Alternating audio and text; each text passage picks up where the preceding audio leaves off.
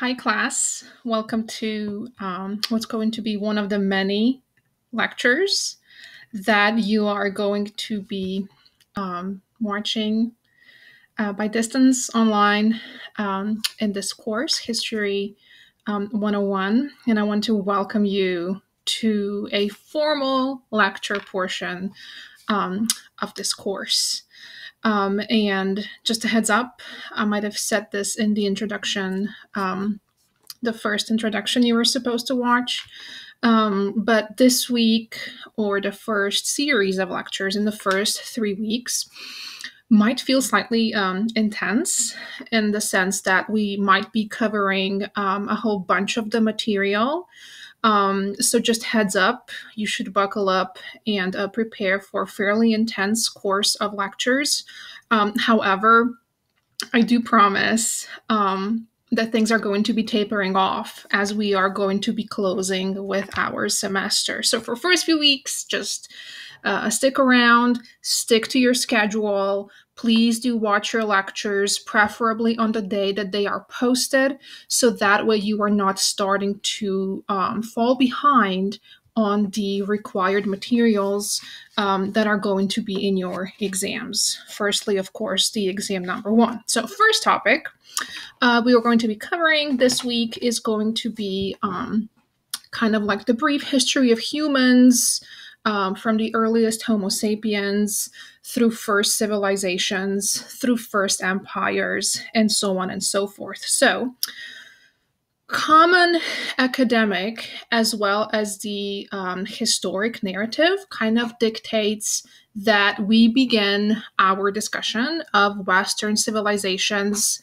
in the territory that is known as the Mesopotamia, right? This kind of a territory sandwiched between Mediterranean Sea and the Persian Gulf, where historians believe that the first forms of Western civilizations, as well as civilizations in general, are going to appear.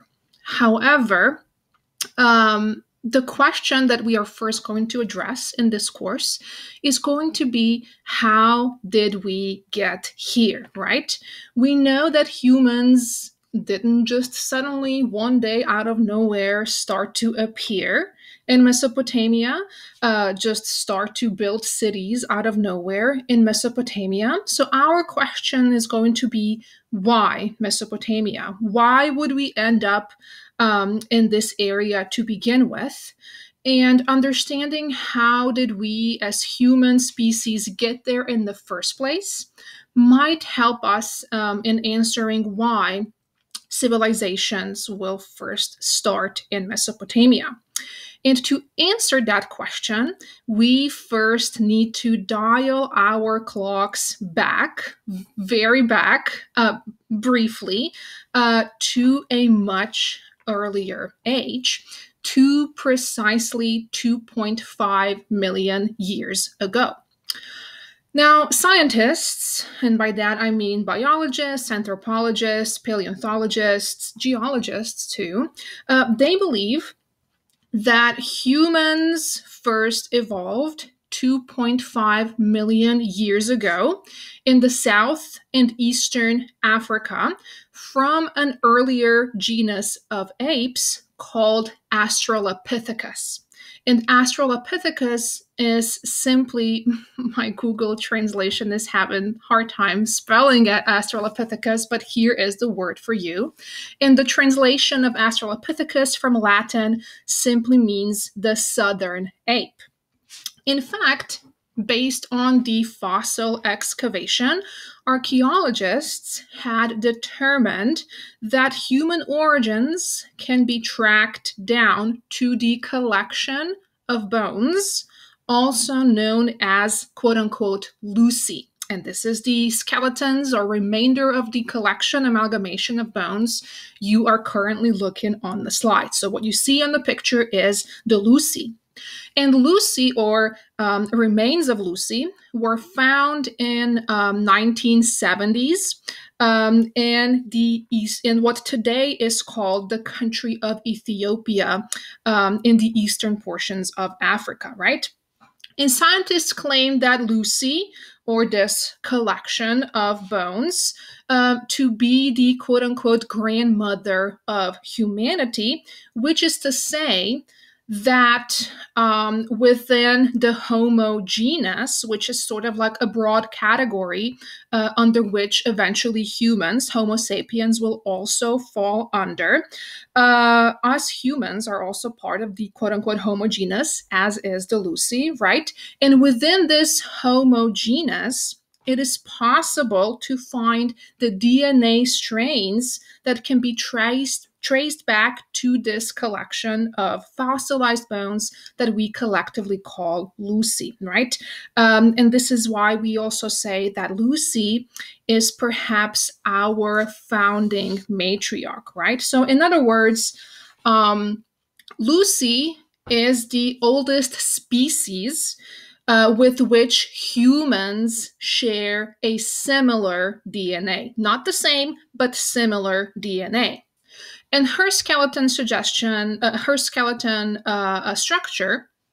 also suggests a number of things that will kind of link her to similarities with Homo sapiens, in that she was fully bipedal, meaning that she was walking upright using two of her legs, as opposed to other species before her and after her who will walk on four legs. So this is kind of her similarity with how humans will evolve as well.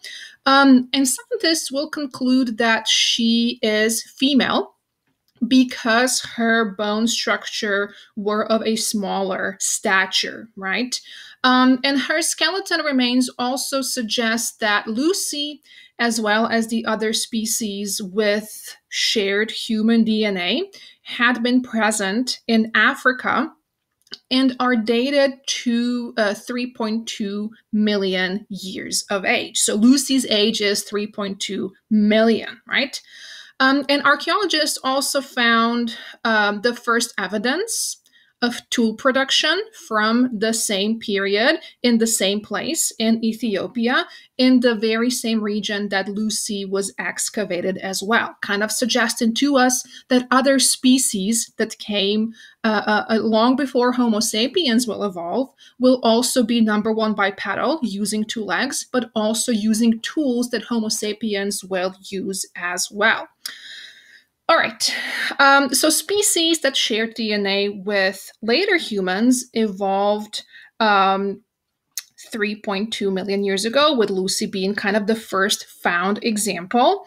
Then, about 2.5 million years ago, some of these ancient species of the Homo genus, again, Homo being this umbrella term of different types of species, will start to also spread around in the portions of the African continent, in the portions of Europe, and in the portions of Asia. And there would be different kinds of species inside of this Homo genus that will start to evolve in these regions. And for example, if we were to look at the map, we could see that, for instance, there was a species known as the Homo erectus, or the upright species. And it was populating the western and northern portions of Africa, the Arabian Peninsula, and also southern portions of Asia. And there was also a different kind of species from a different category known as the Homo neanderthalis. And Neanderthalis was predominantly present in portions of Europe and portions of what we today know as the Middle East. Also, I do believe the one that was most recently discovered is the Homo denisova. And Homo denisova was found here in the northern portions of what today is Russia, in the Siberian region, right? And numerous new species continue to develop all across the world. And actually, who knows how many more of these distant relatives of ours are the scientists going to continue to find in the following years. And we say that they all belong to the genus of Homo, and all of these species are humans' distant relatives. But one of the species belonging to the Homo genus that will eventually, yes, evolve into our own species is, of course, the Homo sapiens, which European scientists, simply translated into or took the name Homo sapiens, Latin for the wise men, because we humans kind of modestly gave ourselves a title. I mean, ironic here, gave ourselves a title of the wise to kind of separate ourselves, to separate humans from other a species within the Homo genus. Now, the catch is, and a very hotly debated topic in evolutionary biology today still is, that we don't exactly and precisely know when and how our own species, the Homo sapiens, kind of evolved from these earlier types of species within the Homo genus. However, scientists do agree that approximately 200,000 years ago, again in the East Africa, that's where the first Homo sapiens will evolve. Homo sapiens that looked just like us, which suggests that, again, this territory of Eastern Ethiopia, which earlier was the home of Lucy, is now also a birthplace of humanity as well. And kind of relating back to this idea or the title of quote unquote the wise men to be the translation of the Homo sapiens is the fact that Homo sapiens did look different or did think differently, perhaps, in terms of its brain structure, because Homo sapiens had larger brain, more complex brain than those species under Homo genus that came before it. Which will allow for, among other things, for better language and for also better social skills. And also, as the arrows on the map suggest, if you were to follow, like the reddish color suggests the first appearance of the Homo sapiens. And as arrows suggest, Homo sapiens will start to migrate to other portions, to other continents, and they will reach the first Arabian Peninsula sometime approximately 100,000 years ago, from which they will branch into the southern portions of Asia, also later in Europe, and then finally sometime between 12,000 and 15,000 BCE, Homo sapiens will also stretch through the so-called Bering Strait to cross into the what today is known as the continents of North and South America. So that's kind of like the brief story, brief history of the spread and migration of the Homo sapiens. But what will happen to other of these species under the Homo genus? Well, eventually, all other species will disappear simply because us humans had made them disappear. We will kind of drive other species to extinction. It's kind of perhaps in the nature for Homo sapiens to kind of be destructive in this urge for us to populate and to survive, right? Sapiens were much more proficient hunters, much more proficient gatherers, thanks to having better technology, better tools, also superior social skills. Remember, that's what distinguishes Homo sapiens from other species, comparing them to other species under Homo genus, right?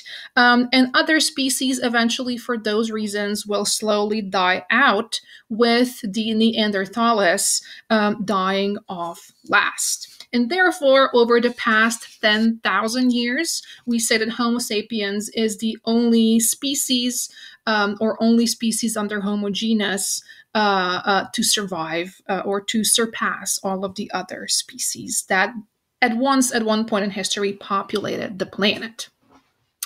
Now, before we go on to study the history of Homo sapiens, before we continue with that story, it is important to keep in mind here the official classification of the prehistoric periods, because this kind of helps us with the timeline.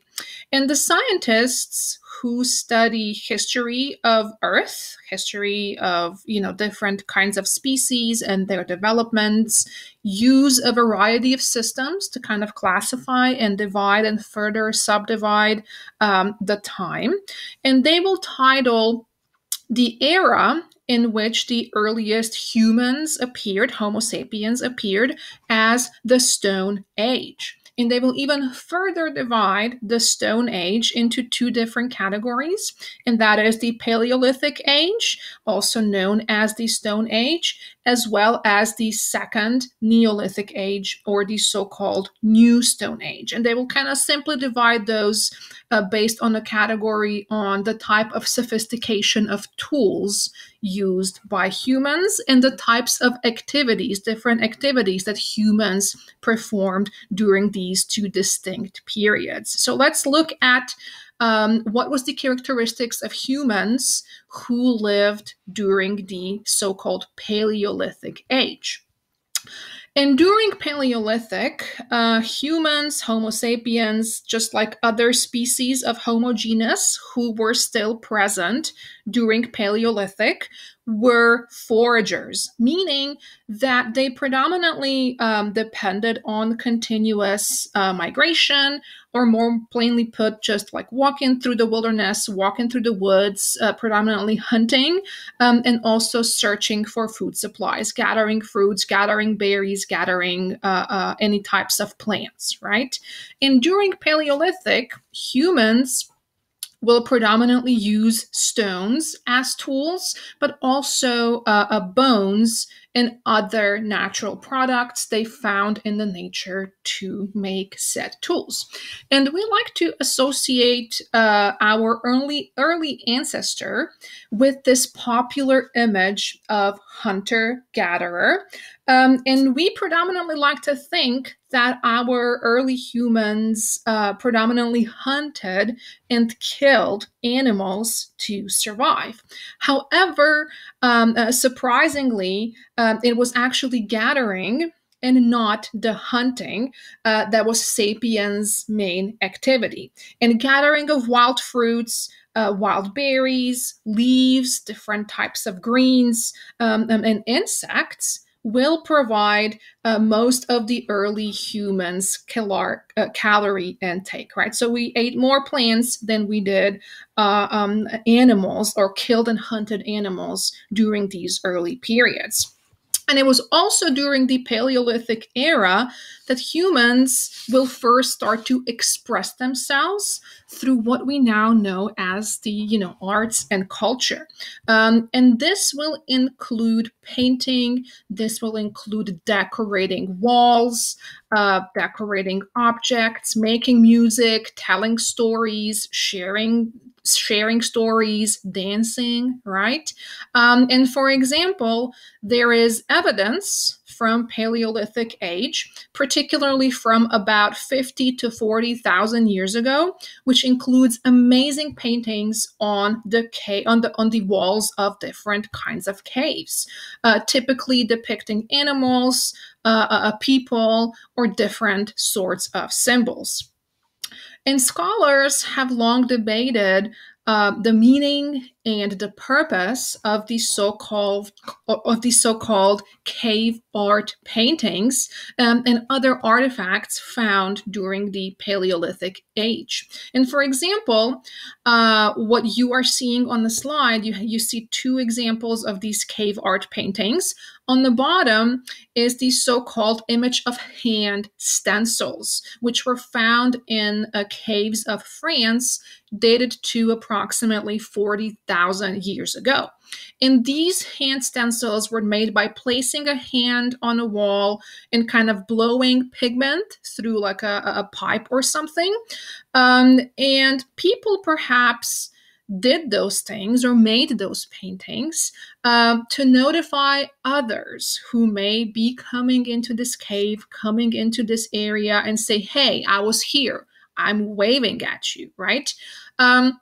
And people may have also simply be recording what they saw in the nature, which is what's exemplified in the image above, what they saw in the real life, and kind of leaving messages to others who may come and pass by and say, hey, in this area, there's bison, there's mammoths, there are lions, right?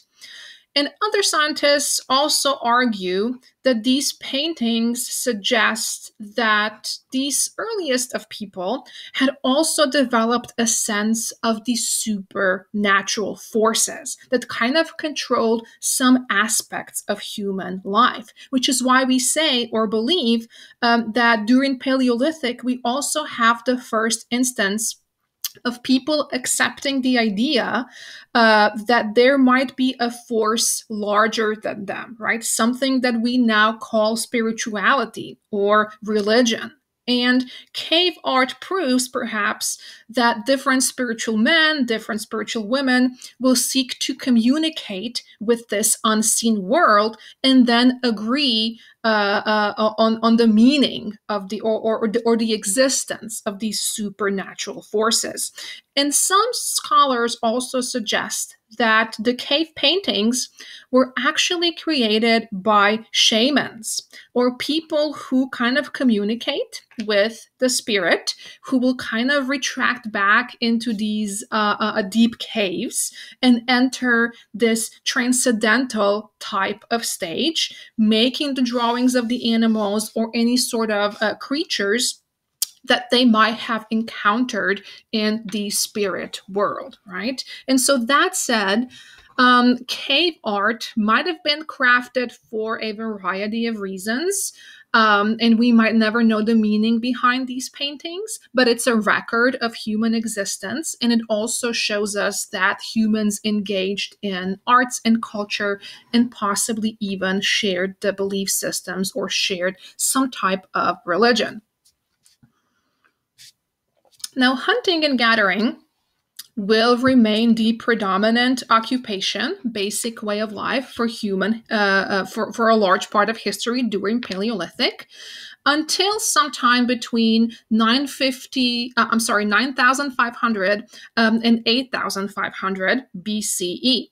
And during that period, humans will start to kind of transition to agriculture during the so-called Neolithic age. So we associate this second classification of the Stone Age, the Neolithic, with what we call the agricultural revolution, or this momentum when people will rely less and less on hunting and gathering for survival and instead start to do things like domesticate animals and start to cultivate different types of crops for food and start to use tools made of stone as people did during the Paleolithic, but now also introduced wood into their tool crafting methods.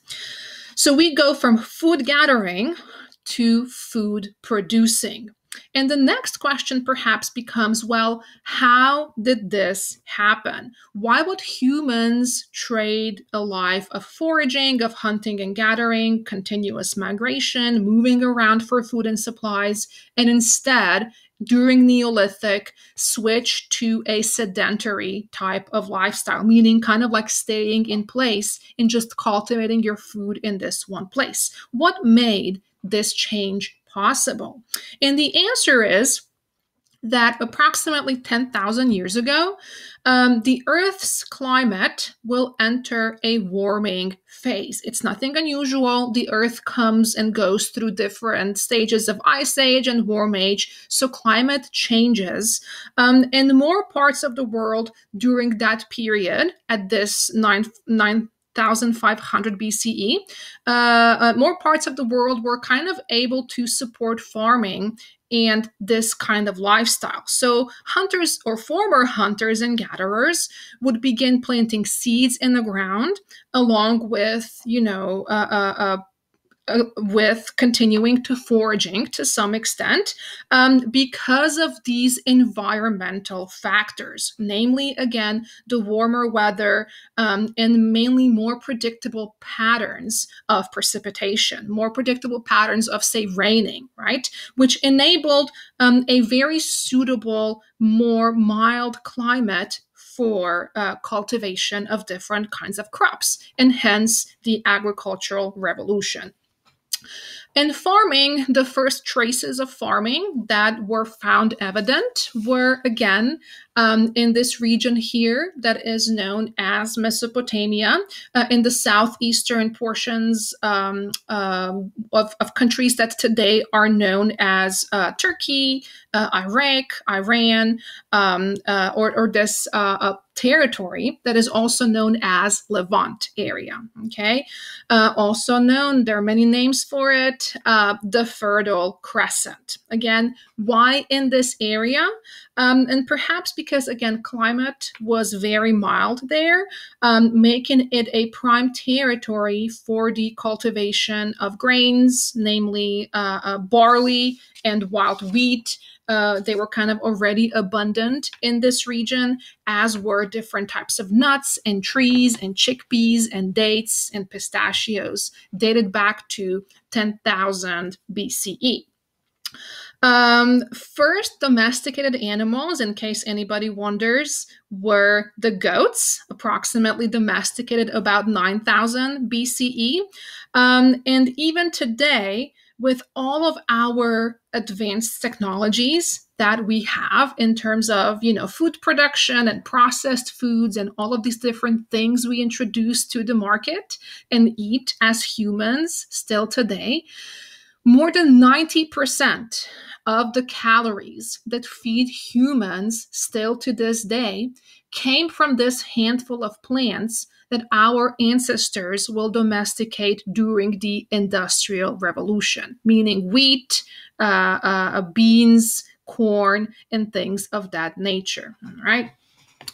So agricultural evolution will start slowly, meaning that humans didn't just wake up one day and say, hey, we no longer want to be hunter-gatherers. We're completely abandoning this lifestyle, and we're just simply now just transitioning to agriculture. It was a slow and gradual process.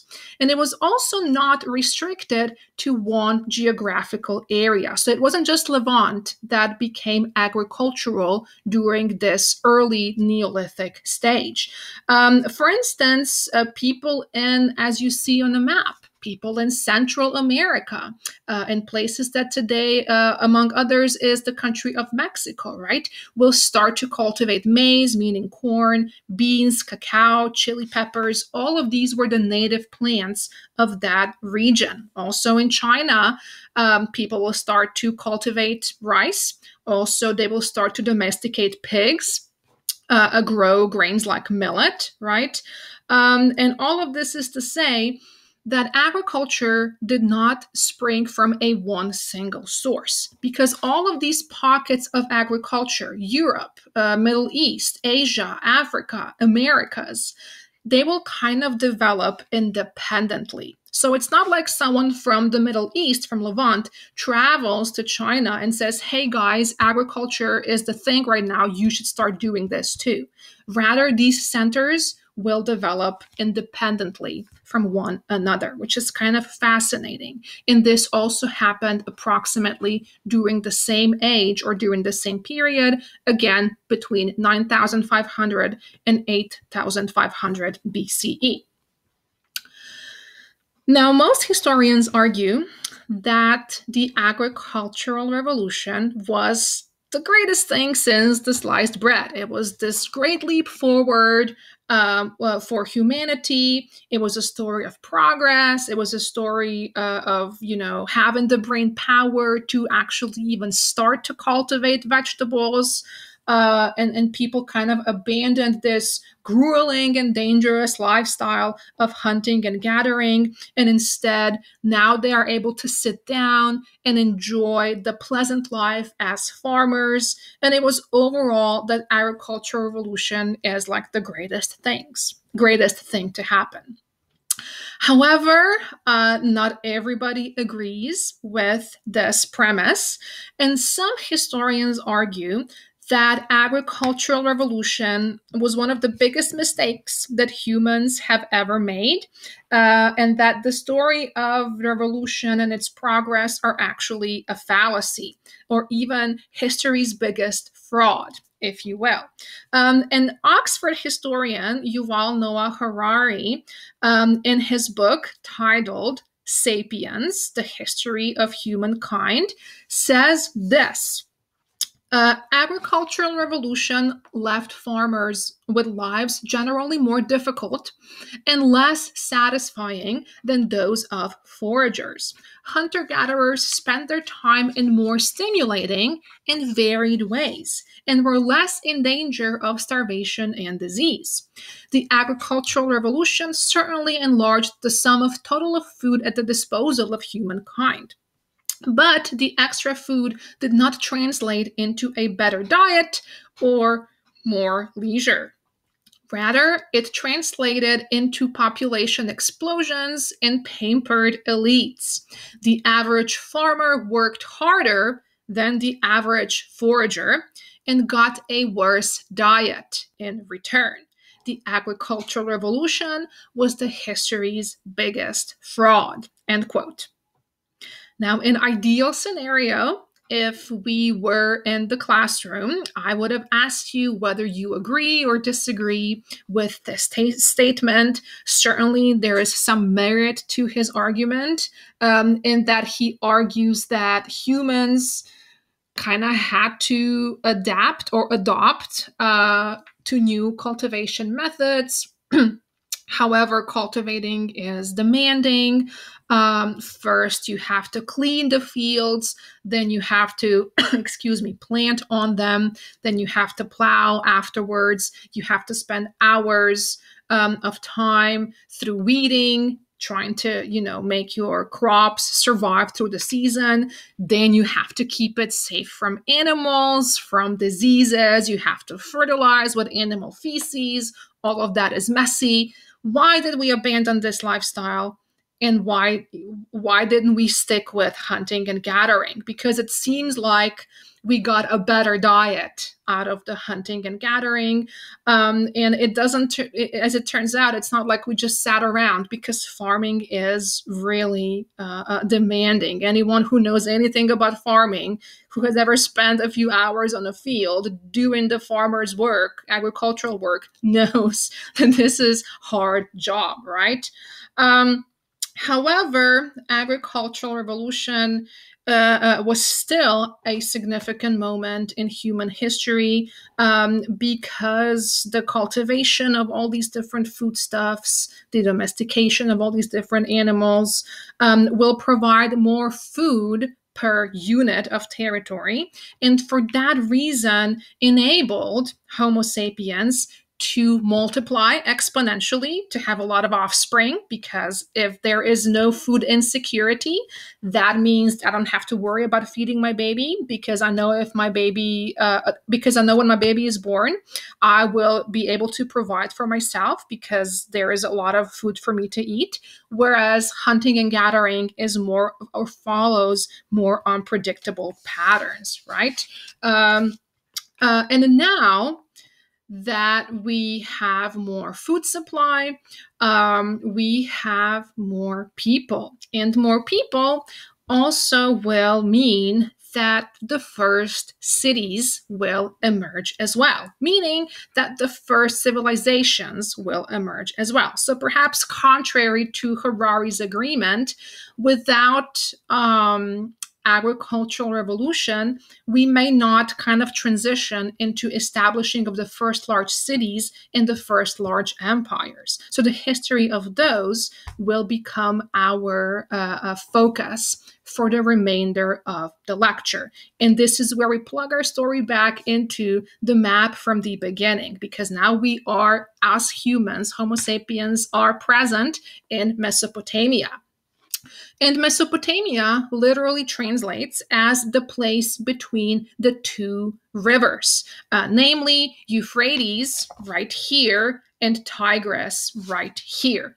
In Mesopotamia, the term itself is also used interchangeably with the territory of Levant. I introduced this term earlier, and also the Fertile Crescent. And historians claim that it will be in this Fertile Crescent that people will build history's first cities, first of which will be in the region of Sumer, which is this a portion, the purplish kind of portion at the southeastern tip of Mesopotamia. And so Sumer, in the following years in this region, different types of cities in the Sumer region will develop. We have the city of Ur, Uruk, Lagash, Umma, and Kish being kind of the Western civilization's first cities and cities all together.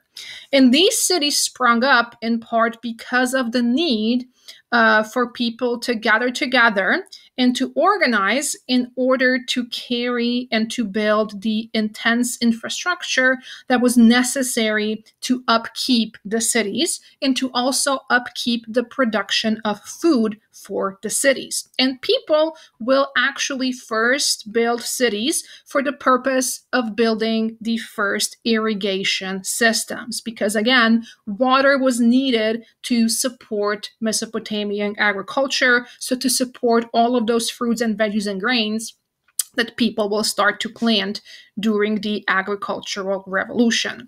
And the cities developed between the two rivers because the river, not only did it provide a very much needed hydration for the agriculture, but also because it supplied different types of food, including the fish, and also the material called clay, which was used to make bricks, which was Sumerians' primary building material.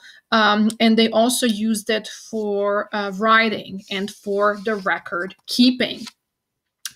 And as the years went by, as people began to produce more and more wheat, more and more barley, more and more lentils, they realized, well, we have so many bushels of wheat this season, we probably have to figure out a way to keep the track of it, right? We have to keep records of all the stuff we are producing so we know how much we have in stock and how much our city is able to support.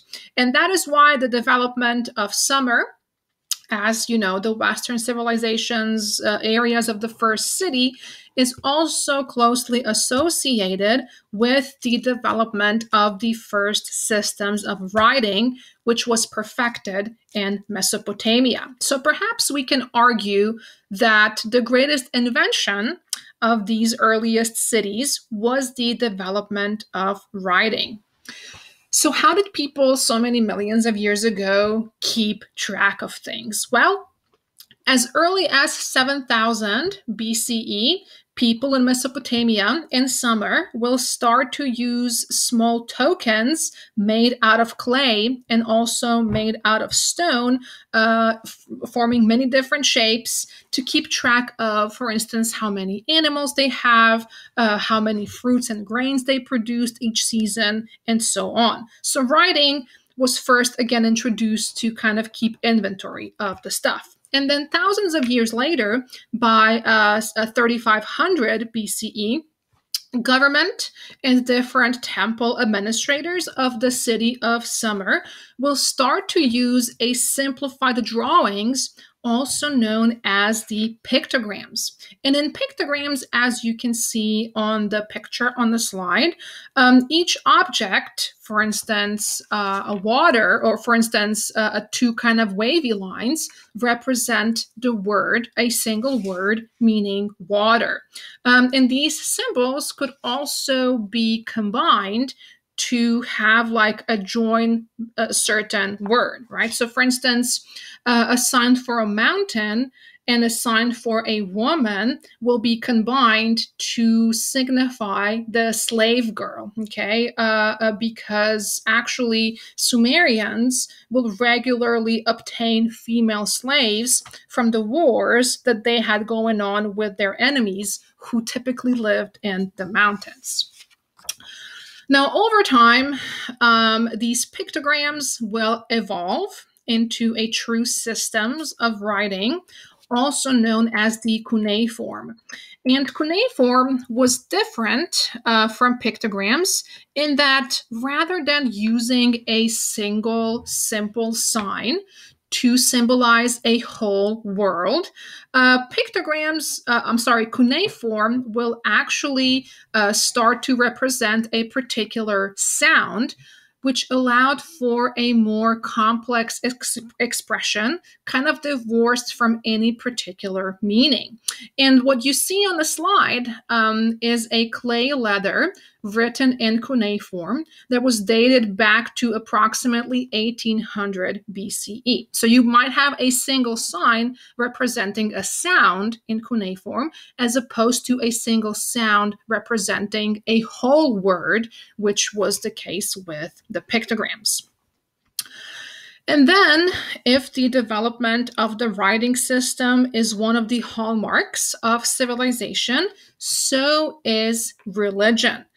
Because as people start to live together in these permanent settlements in the cities themselves, they will also start to share the same common language, the same common culture, the same kind of styles of belief systems, and hence religion as well. So Sumerians and later other peoples as well in Mesopotamia will develop a religious system that was predominantly polytheistic, meaning that they will develop a belief system consisting of multiple gods. And they claimed that these multiple gods controlled human life.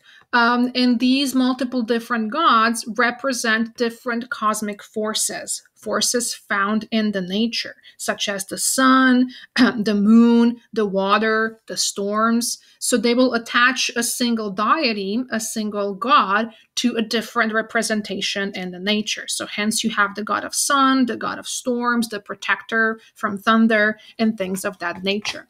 And each city generally will have a chief god or a chief goddess, with, of course, a large temple having to be built in their honor.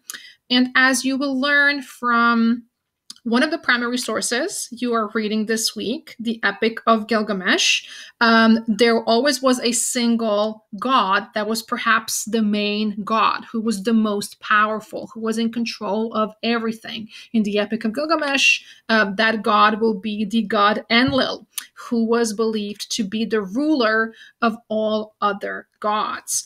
And also, just as the king of a city-state would have ruled his population, so this main god also ruled its own systems of gods as well. And Mesopotamian civilizations were the first ones to believe that gods are judging good and evil, and they can punish humans depending on their behavior.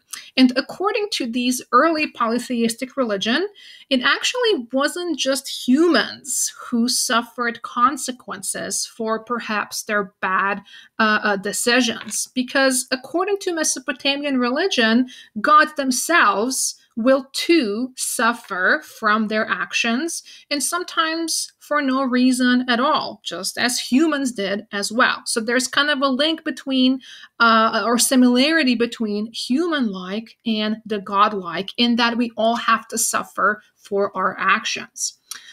And people believe that humans were created to serve the gods, and they were also kind of expected to have a good life if they served their gods well. So there was this idea from these earliest civilizations that if you behave well, you will be rewarded after you pass away.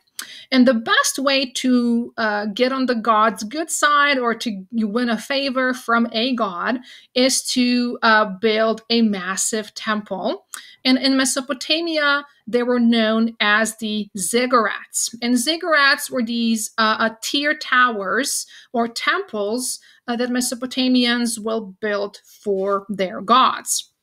And ziggurats had to be built, of course, as tall as possible, as wide, as impressive as possible, because people believed that the temple's size demonstrates not only the strength of this entire community, of this entire city, but also the closeness with their respective gods. So the bigger and the more grandiose your temple is, the closer the god you will get.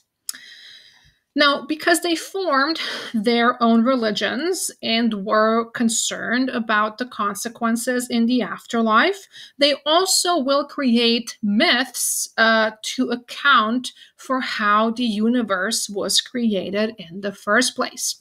And one of the earliest stories, or one of the earliest creation stories, was from the city of Babylon in Mesopotamia.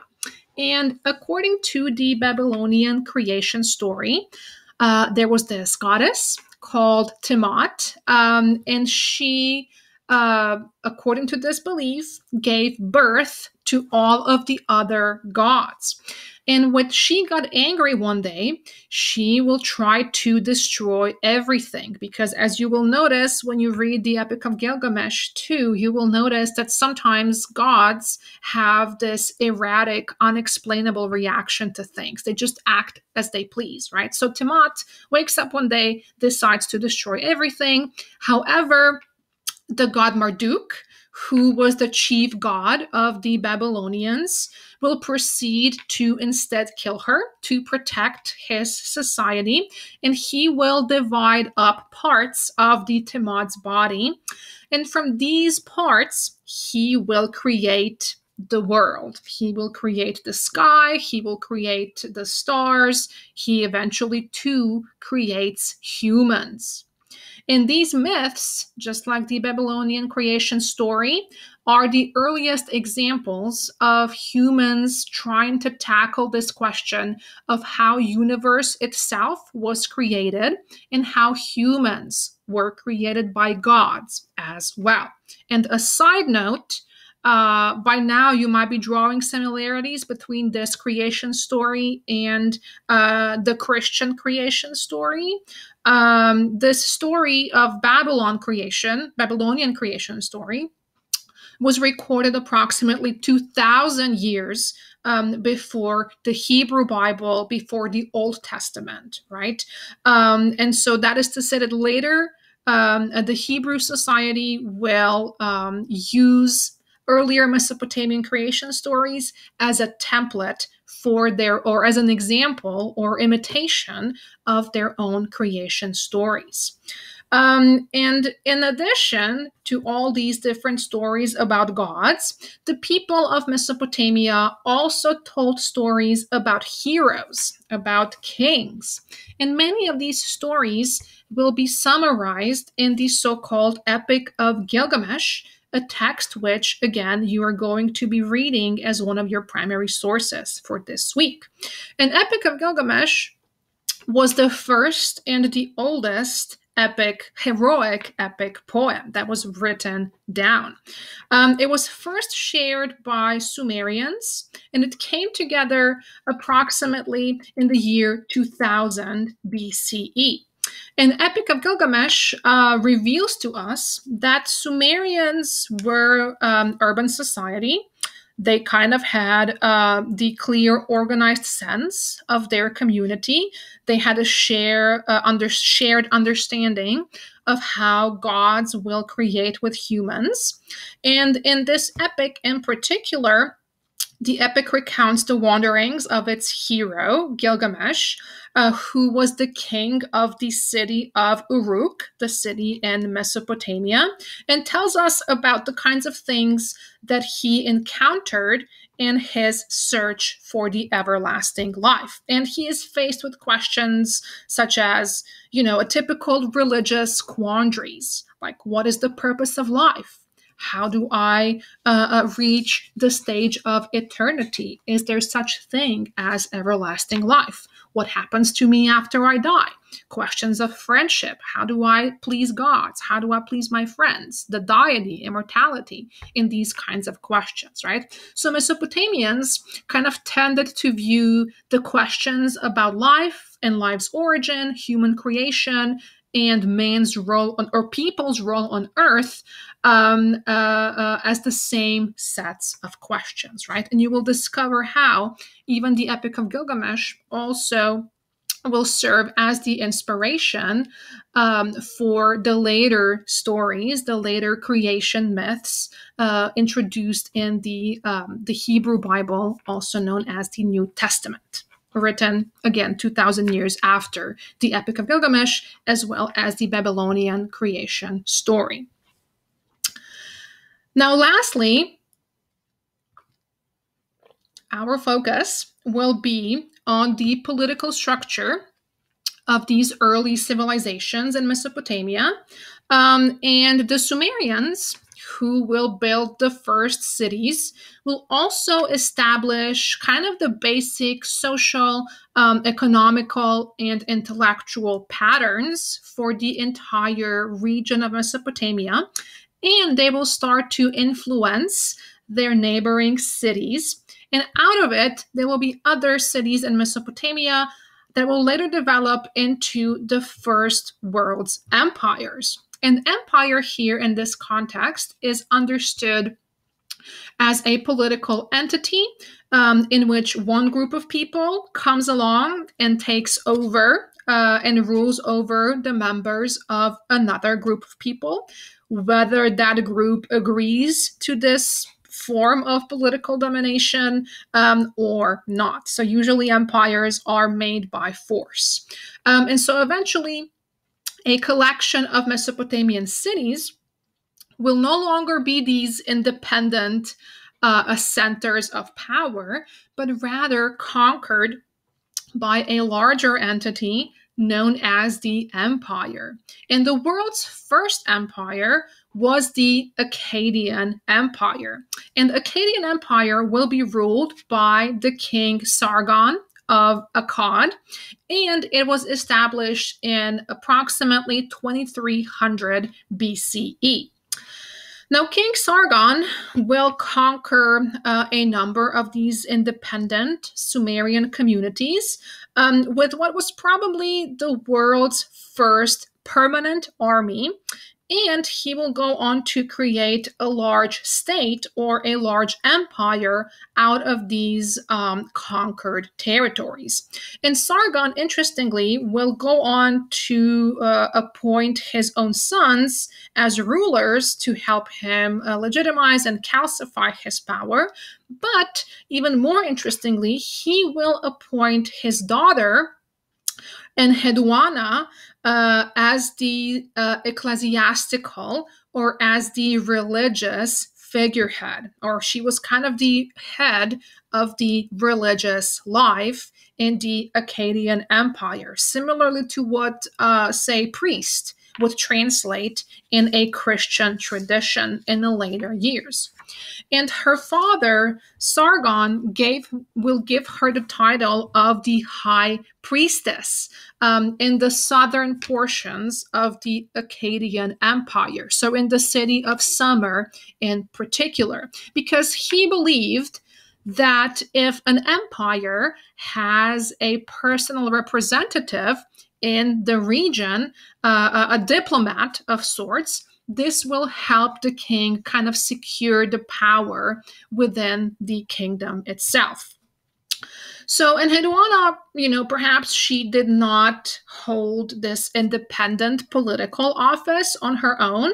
She was a religious figure, of course, but nevertheless, her role was unprecedented because it was very unusual for a woman at this stage in history to hold a religious office, which traditionally was reserved for men. And that is to say, like, a larger significance of this whole story is that, even the earliest civilizations, even the earliest societies were based on the social order of patriarchy, meaning that it's a society in which the most power is held by its male population, most predominantly the older adult men, especially those from elite groups like kings and rulers and emperors, right?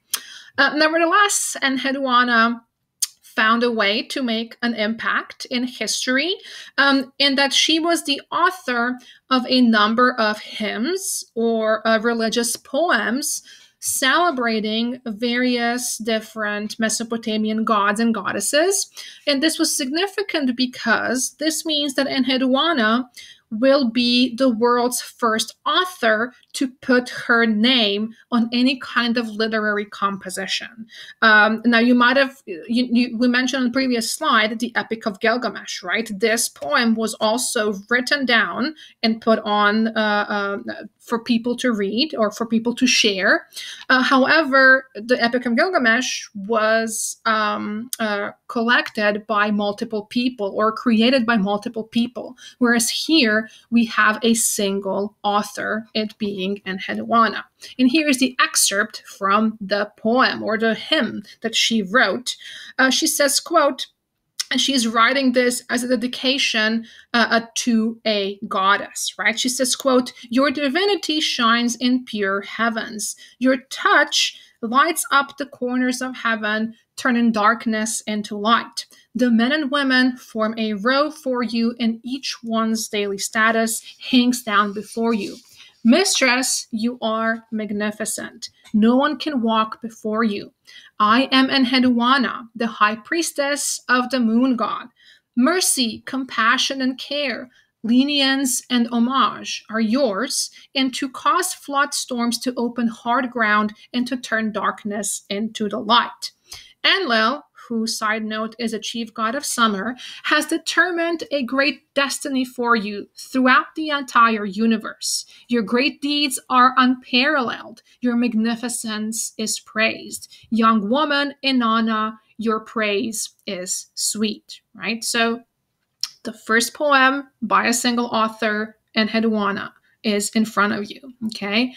And so for hundreds of years, Enheduanna's works were actually, in the hymn you just heard me read to you, was copied on clay tables, which have been found in several cities in the Akkadian Empire, perhaps suggesting that people might have recited these poems, these hymns, and kind of shown interest in reading them and had shown respect for the office of the priestess or the office of Enheduanna, or the person Enheduanna herself. Now, Sargon's dynasty will rule Mesopotamia for approximately 150 years, but after the dynasty of Akkadians will die out, the empire will collapse, and another empire will rise to prominence in Mesopotamia, and that will be the Babylonian Empire, established approximately in the year 1600 BCE. And this empire will consist of a few smaller kingdoms, and these smaller kingdoms will come together under a single king, the centralized power. This is one of the features of any empire. You might have separate, distinct sources of power throughout, but they're all united by a single king, the single empire. In this case, it will be the King Hammurabi. Now, according to the ancient Mesopotamian religious tradition, each king is supposed to link his or her success with the will of the god, meaning that if empire was to be successful, it was because gods wanted the empire to be successful, right? And Hammurabi will connect himself with Mesopotamian king Shamash, who will be the god of law and justice. And Hammurabi consequently believed, as many rulers after him will believe also, that the emperor's power, the emperor's right to rule, comes directly from God, which is why we have to, us rulers, link ourselves with gods themselves. This was the birth of the idea that the king perhaps is anointed or protected by the god, and that the king is God's direct representative on earth. So this moment in which Hammurabi claimed that his power to rule comes from God directly will kind of set a precedent in history for the future kings who and queens who will claim that they have the right to rule because God had appointed them to that position, the so-called divine right of kings, which will then later permeate to other regions of power, including Europe, for centuries later. Now, the majority of what we know about Babylonians under Hammurabi came to us because the Hammurabi will write the so-called Hammurabi Code in the year 1755 BCE. This will be a very extensive law code or set of laws. And we have to mention here that this was by no means the first time someone will ever come with a set of rules or a law that a certain society has to follow. We have evidence of early Sumerian cities who had also had their own legal systems written before the 1755 BCE. However, Hammurabi Code is significant in that it was definitely the most extensive, the largest, the longest legal code, and it will apply universally to a very large population at the time, meaning the Babylonian Empire, and therefore defining and regulating many aspects of human life. And it will touch on the issues such as how to trade with people, so how to conduct yourself on the marketplace, how do we pay people for what we owe them, also things like personal property, things like marriage, things like adultery, how to handle all of those things, how to handle family law. And for example, it also sets a variety of punishments for breaking a particular law, including fines and physical punishment for wrongdoing. Also, laws regulating marital affairs, telling us about the gender roles and how different layers of society are supposed to behave and interact with each other, and what certain expectations are of you depending on your status in society, or also known as the class. So the code will not apply equally to everybody based on gender and based on your social status, meaning class, right? Now, it's kind of hard to say what the practical impact of the Code of Hammurabi was and how the laws exactly were enforced.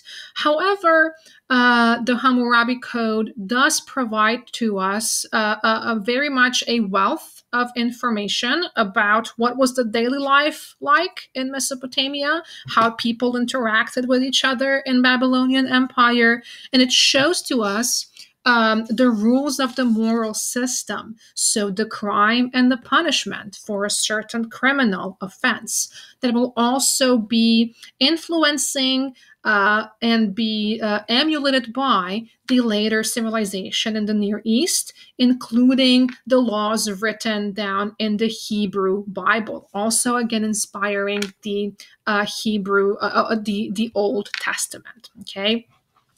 And so I do believe that, yes, you are reading the Code of Hammurabi as one of your primary sources for this week. So you will kind of see precisely how the society was organized and how people in Babylonian Empire were expected to behave. This is a good stopping point for us today. Congratulations, you have made it through your first formal lecture, and I hope that you will be clicking play for your next lecture, which will be posted a few days from now. And I do hope to see you then. Until then, have a really great day and stay safe. Bye-bye.